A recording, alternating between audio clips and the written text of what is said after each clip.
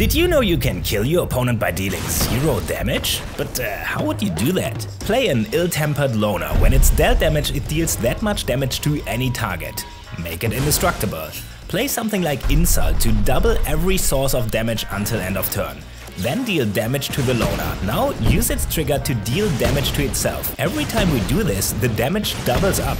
Repeat this process until the fabric of the universe rips apart, which will turn the damage into negative 2,147,483,648. And now if we do this one more time, it's 0 damage, but it still kills the opponent.